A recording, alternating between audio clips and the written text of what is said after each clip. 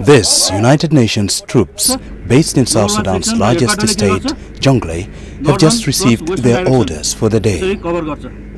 Their routine and scheduled morning patrol by vehicle is unable to take off for fear that their cars will get stuck in the mud and will also slow them down while on patrol. The only alternative, therefore, is to go on foot. With weapons in hand, flak jackets on their back and waterproof boots in place, up to 40 troops begin their difficult task for the day, a 6-hour foot patrol. Rain or shine, these peacekeepers move on foot for hours to make sure that the populations in the area are protected.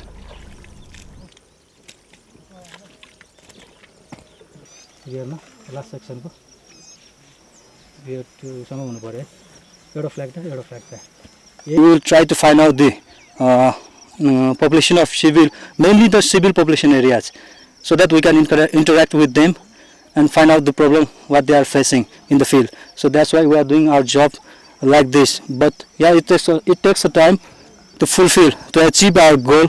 But what we are doing today is a step to achieve that goal. A deteriorating security situation, intercommunal conflict, and difficult terrain in their area of coverage has now been compounded by heavy rains, which have left a lot of roads impassable and the terrain a lot more challenging. This has resulted to troops finding it quite difficult to get around, whether on foot or by vehicle. South Sudan's rainy season, which starts around March-April, stretches up to 7 months, sometimes 8, and with it, leaving in its wake inaccessible roads. Is everything okay in their village? Are they feeling okay? This year's rains have persisted, but for the troops, this means more exhausting patrols. Despite all the daunting challenges that we have had regarding the austere operating environment, like camping in a swamp, having to walk like 10 miles across the river to get to the next village, it is all worth it for me and for the rest of the troops.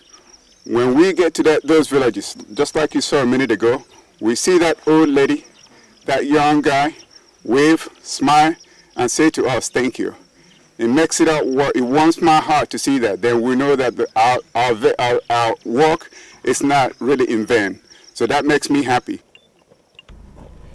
These patrols are part of continuing efforts by the United Nations mission in South Sudan, UNMISS, hoped at strengthening the implementation of its protection of civilians mandate, expected to improve and secure environments countrywide in conflict areas like the vast Jonglei state. Through their presence in these insecure areas, which have seen intercommunal conflict, they help deter conflict, at the same time monitor the situation on the ground. For the peacekeepers, the task may be exhausting, but they are satisfied when they receive some positive responses from vulnerable civilians they come into contact with.